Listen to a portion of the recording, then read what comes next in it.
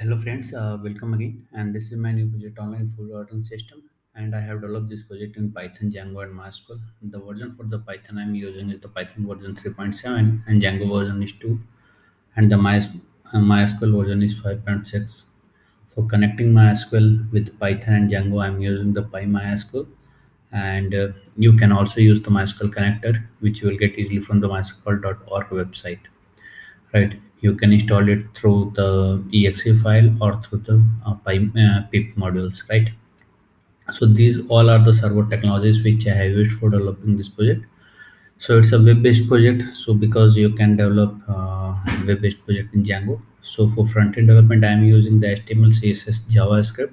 Some of the jQuery library also have used, like form validations and date calendar plugin integrations, creating drop-down menus. I have used the jQuery plugins, right? So these all technology stacks I have used for developing this project on food ordering system. And let's start with the functionality, go through that what we have developed inside this project, right? So the project title is online food ordering system, and it's a Python, MySQL, Django web-based Measure DBMS project. Measure because it has admin login as well as customer login, right? Customer can order the foods, admin can see all of the orders, and customer can also manage the products, right? So let's start. So this is the home page of the project. You can see this is a home page, and this is a bootstrap theme. If you open this project on mobile app, then the UI will not be distorted, right? It will be fit according to the screen size of the mobile or tab, right?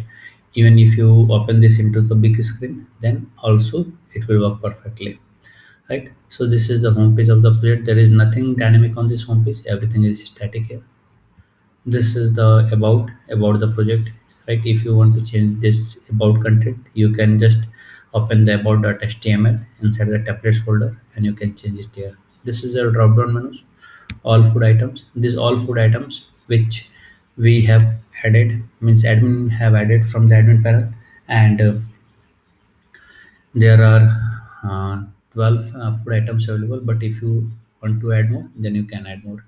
These are the filters, right? And if you click on that categories, then the food items for that category will be displayed, right?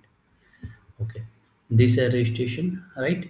And if you don't have the user ID and password, then you can register from this page, and you can order the food items. Without registration, you can't buy the food items. This is a login from where admin and customer will be able to log in. This is a single login form for both. Means if admin logins, then internal functionality will be different. If customer login, then internal functionality will be different. So let me show you. So let me explain you the contact us first. This is a contact us. This is a static contact us page. I'm not saving the value of this contact us page anywhere into the database. Even I'm not sending a type of email and SMS from this page, right? So I'm going to log in as an admin first. So if I log in as an admin, then you can see admin will be able to see the administration option, right? So so this is the dashboard of the admin. Admin can see food item report, food item type report, restaurant, customer, order report. This all for operations admin can perform. So let me go through one by one. So these all menus are also available here. So admin food items, so you can see these are the food items forms, right? Admin can add any number of items from here, right? Food item type, so admin can add food item types here, like Chinese, veg, non-veg, Mughlai. All those types of items can be added from here. This is add new restaurant, so restaurant name admin can add from here, right? Food items reports, all of the food items which you have added will be displayed here. You can edit it and update it, right? So you can see, you can update it also. This is the restaurant report, all of the, so I think the name are different, but you can change it, right? Food type report, so all of the food types which you have added will be displayed here. If you want to edit, then you can edit and update the food types reports here from here. Order report, all of the orders which uh, the customer has placed will be displayed here. Admin can see view items, all of the items, right? Even admin can print the receipt. And if admin want to change the status, then edit, and this one packed and dispatched or delivered. You can set the status here, right? You can see the status has been displayed from here, right? Okay, so this is a customer report. All of the customers who has registered will be displayed here. If you want to edit the customer detail, just click on the edit, and after that you can update the customer details from here, right? So these are all operation administration option admin can perform. This is the my account section. From where admin can change the password and the logout. So once you log out, then above administration menu will not be displayed because this is a session driven. Let me show you. If I click on the logout, then above administration menu is not displaying. But if I log in, then administration menu is displaying. Right now I am going to log in as a customer. So the customer user is customer and the password is test. So you can see I have used the same login form for login as a customer and as a admin, but internal dashboard is different, right? Customer can see my orders and he can cancel the order and he can view the items, right? Okay. Even customer can update his account details, right? And customer can change his password, right? So this is the functionality for the customer. Now I am going to buy some of the food items, right? So all food items. So buy food items. So you can see this is the how many items do you want to buy? This one, add to cart. So this item has been added into the cart, right? And this one I want to buy also. Then how many items? Two items. Then two items also have. So total amount need to pay is 1120 rupees. If any items you want to delete it, just click on the delete and that items will be deleted from the cart, right? And now I am going to order some more thing, this one, right? And two, then the items will be calculated. You can see this one, right?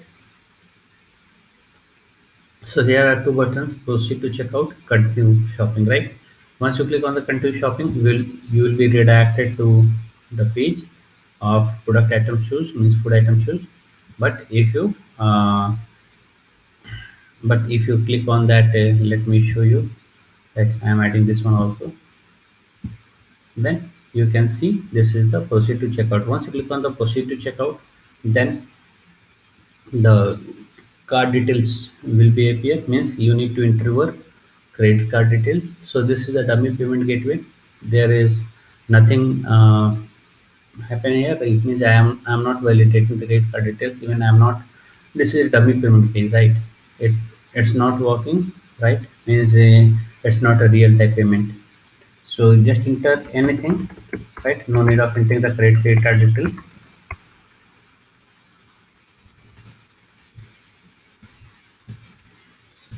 Expiry date and the year. And once you click on the make the payment, your order will be confirmed and you can print the receipt, right? You can see all of your orders in the my order section, right? And log out. So once you log out, then all the session will be destroyed and you will not be able to access the internal menus, right? So these all functionalities I have developed inside this great online food ordering system. And as I told you earlier, this is the Python, Django and MySQL based project, and it's a major project which has admin and customer login both. Right, customer can choose the items, customer can add the items into the cart, okay, and after that he can make the payment through the dummy payment gateway, and admin can see all of the orders and also manage the products, means food items types etc, right? And he can also state the order status, right? So these are functionality I have developed. If you need more functionality in this project, just put it into the comment. I will incorporate the changes. I will make this project more better and better according to your requirements. And don't forget to subscribe our channel for getting the latest projects videos on the latest technologies. Thanks for watching the video. Thank you very much.